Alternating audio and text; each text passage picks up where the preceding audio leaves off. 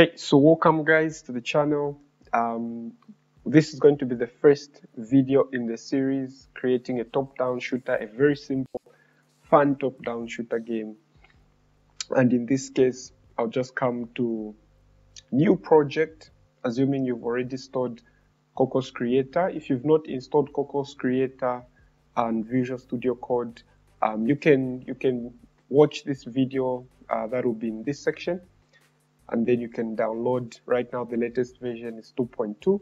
I've just downloaded it, and that's the one I'll be using. So first up, select the empty project, and then let's go on and create our game. So the name is going to be my shooter. Then I'll go on and say create. Don't worry about this, guys. I'll need this to explain some of the things that I'll be doing. Perhaps in this same tutorial, maybe in the next one, depending on how long this one goes on for. Okay, so for this simple game, we'll just need a few basic assets, a background, the bad guy, and some things to shoot. So in this case, the background, you'll find all of these files are linked to my GitHub. So you can download the whole project or even just the assets and then create this with me.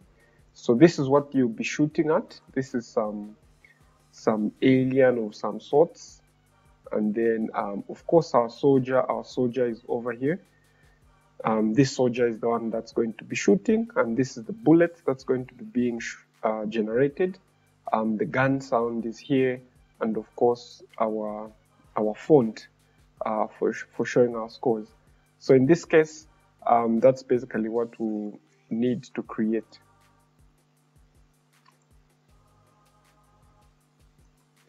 Okay, so we can proceed. So next up, first of all, we'll just load all the assets in here, and then we'll change the project properties. So let's go back to this folder. We'll start with the background. I'll just drag the background in my assets. Okay, then once it's here, I'll drag it to my screen.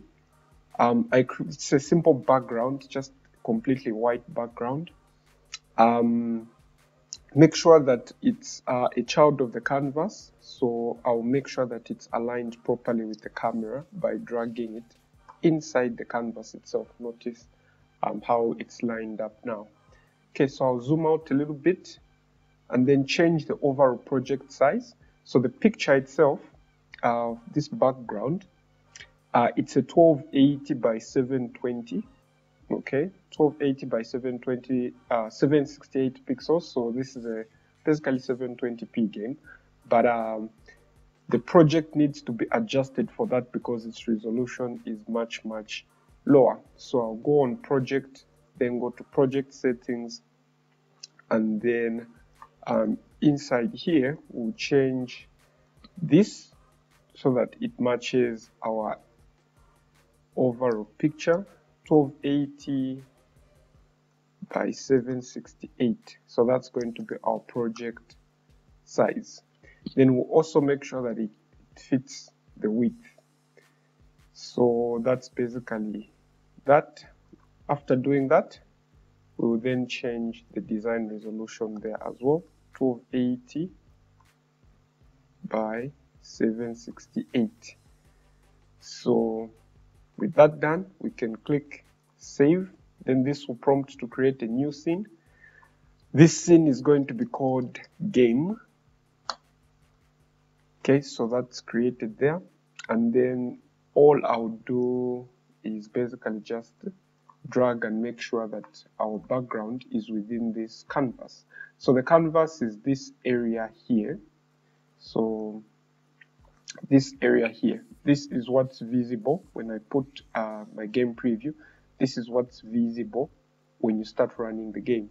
So everything will have to be thrown inside here. So in this case, I'll just make sure that it's exactly at the center by changing the position to 0, 0 so that it fits exactly at the center. So this is basically our game scene right now. Next up, I will also load our bad guy. So this bad guy is going to come in our assets again, like that. And then I will drag and put in there.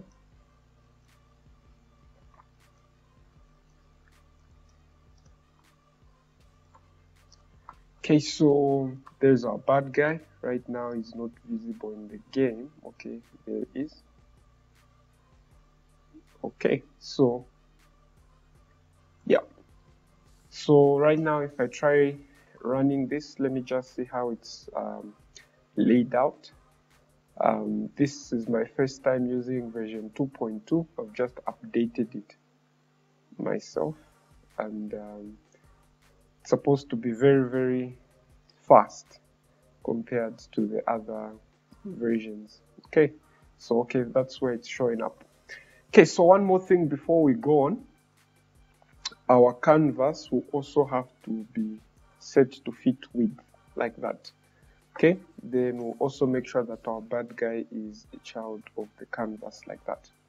So this time when we open it, this should show us the full, yes, the full background rather than just showing what's visible.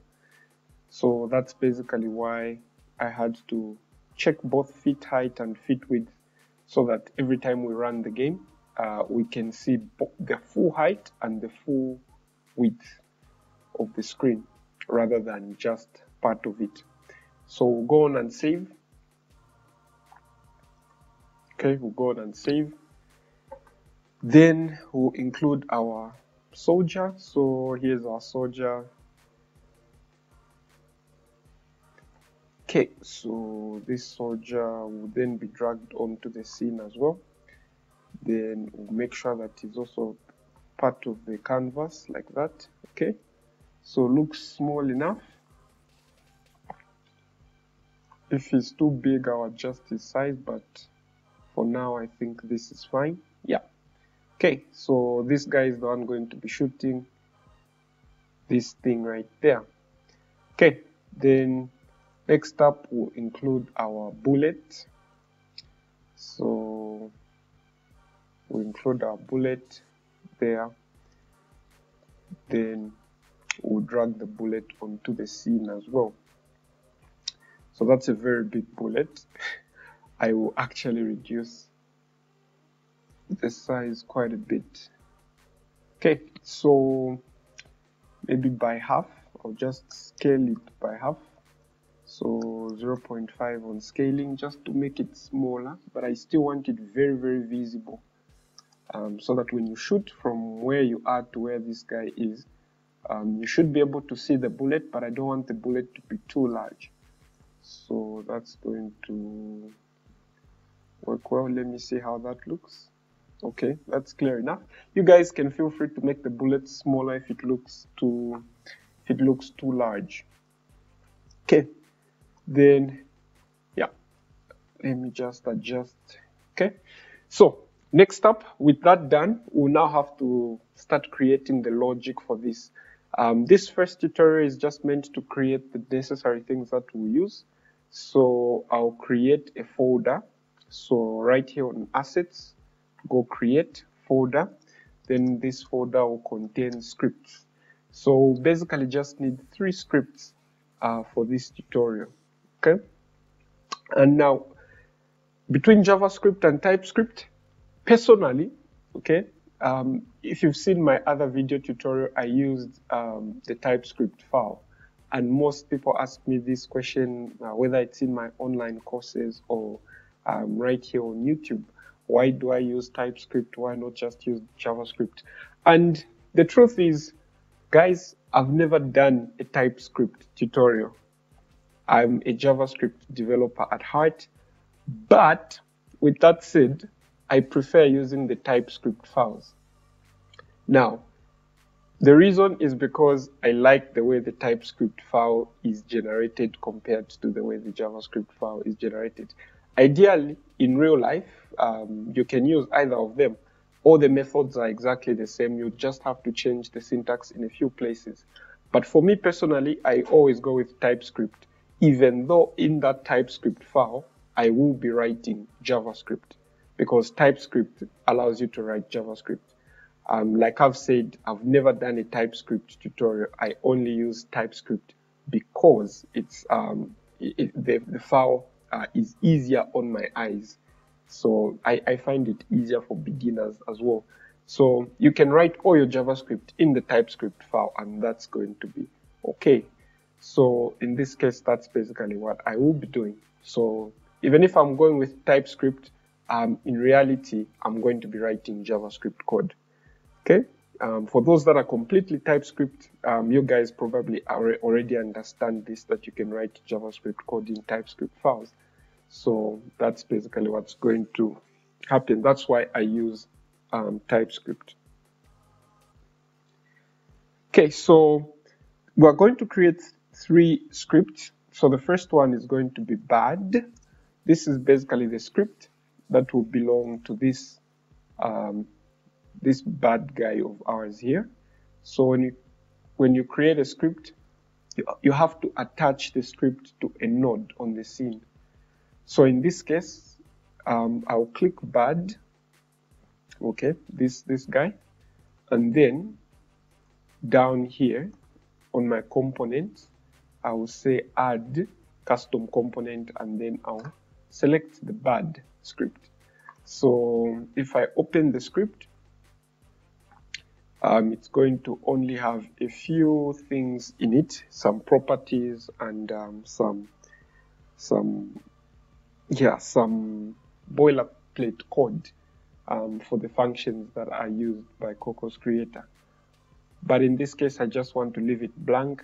And like I said, I'm just setting up for the next few tutorials. Okay, so I'll get rid of these default properties that come baked in.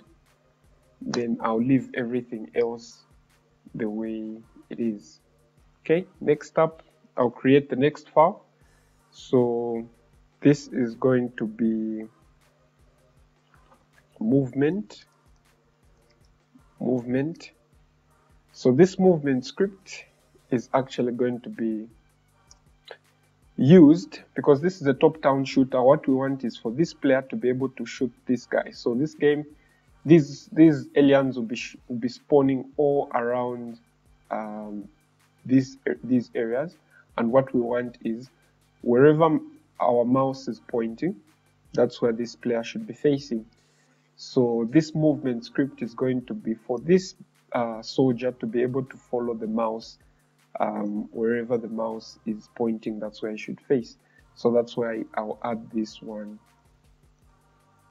So movement has been added to the soldier. I'll also get rid of the default properties that are in there. Right now, I'm just leaving them blank. Okay. Then, of course, we'll create one more. So this is going to be the main script game. So the game script is going to be used to keep track of the scores, to spawn bad guys, to spawn bullets, to play sounds and things like that. So that's what this one is going to be used for. So I'll also get rid of the default properties in there. Okay, then next up, I'll attach this game script to our canvas. So attach that. So that's game. Yeah. So right now what we have is bad. The bad guy has the bad script. The player has the movement script, and then the whole scene, in this case canvas, will have the game script. We'll write the code in the next section, but for now I hope this has been helpful. So in the next section, what we'll be talking about is now how to make this player move, or rather in this case change the rotation based on where my mouse is pointing. If you've got any questions, please do that in the comments. Throw this video a like, subscribe if If you want more Cocos creator content, and if you want to give me more support, yeah, you can look at the links below for some of the Cocos creator courses that I've come up with on Udemy. I will be ending here.